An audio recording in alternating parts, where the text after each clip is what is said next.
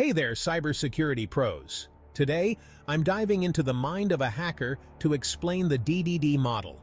Disclosure, deception, disruption. This model is often seen as the antithesis of the well-known CIA triad: confidentiality, integrity, availability. So let's break it down. First up, disclosure. This is all about unauthorized access to information. When hackers infiltrate a system, their first objective is often to disclose sensitive data.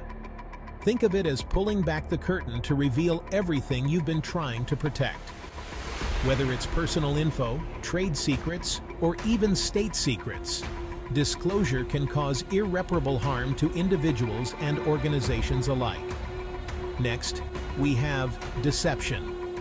This is where things get a bit tricky. Hackers use deception to create false information or manipulate existing data. Imagine you're analyzing network traffic and everything looks normal.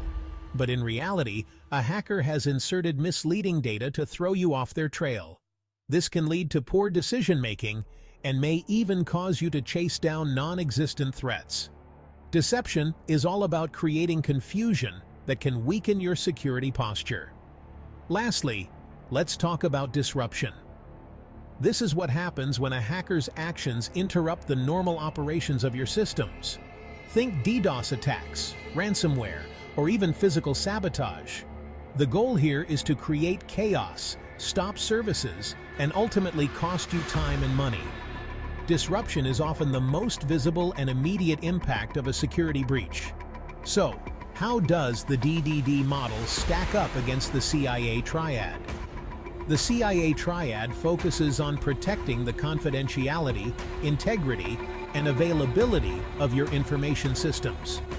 In contrast, the DDD model represents what happens when those protections fail. It's a way to understand the goals and methods of adversaries. In essence, while the CIA triad is your shield, the DDD model is the sword you're defending against. By understanding both, you can better anticipate threats and shore up your defenses. Remember, in cybersecurity, knowledge isn't just power, it's your best line of defense. Thanks for tuning in. If you found this breakdown helpful, don't forget to like and subscribe for more deep dives into cybersecurity concepts. Stay safe out there. Stay